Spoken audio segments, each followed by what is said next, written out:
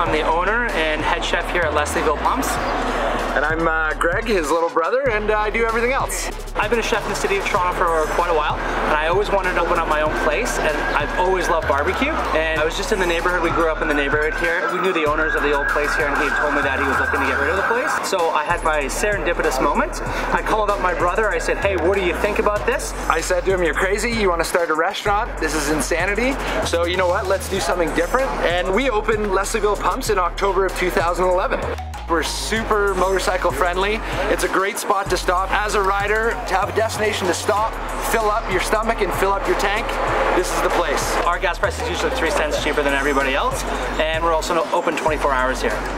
Right now, I'd probably say the two things that we're most famous for is our brisket sandwich and our poutine. A little secret here at Leslieville Pumps that we have on our menu is our super BLT. It is not on the menu, but our BLT is pretty famous, but adding the super part to it, well, come in and figure out the secret for yourself.